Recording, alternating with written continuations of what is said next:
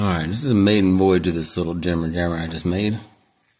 I've never done this before. I'm thinking it's got to be a lot easier than what I was going to do. Let's see. Nervous. What the hell? Wow.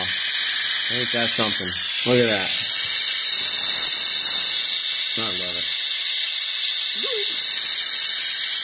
Let me finish this up and I'll show y'all what I'm doing here.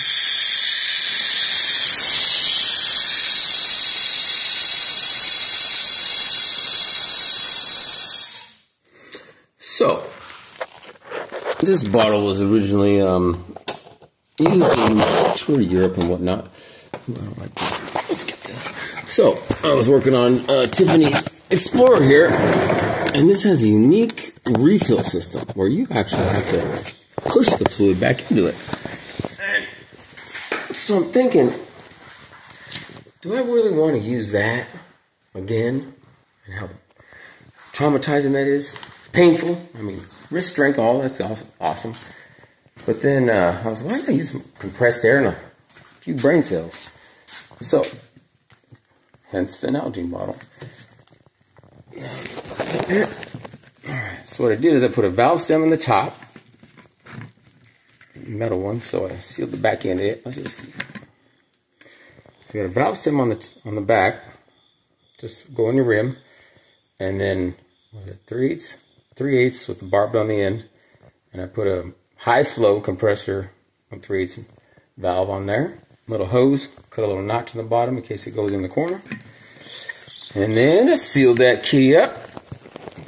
Can't come back at you because it's a valve for a car.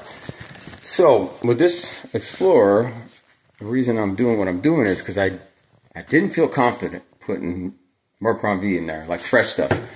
Because this vehicle has like a lot of miles, like 200,000 miles, like a lot.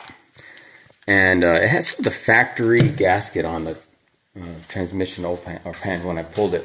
And I'm thinking, that fluid reeks, and it's black, and I don't want Tiffany to have a vehicle that doesn't shift when she comes to pick up her vehicle. Hence what I'm doing now. So I said, you know what we're going to do? We're going to put all that fluid that I pulled out of there, that when it shifted when he brought it over, back in that vehicle. That makes the most sense to me. Because I did lose a little bit of fluid when I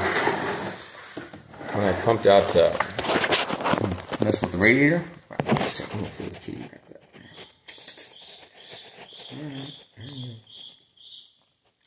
was thinking to myself, how the hell am I going to get this fluid in? It's going to be such a pain in the to get it back in there. But as you saw at the beginning of the video here, it wasn't as difficult. Sometimes you just overthink stuff. A little compressed air and $0 spent, and bang! Pneumatic oil pump. Anyways, hope y'all having a good night. Take her easy.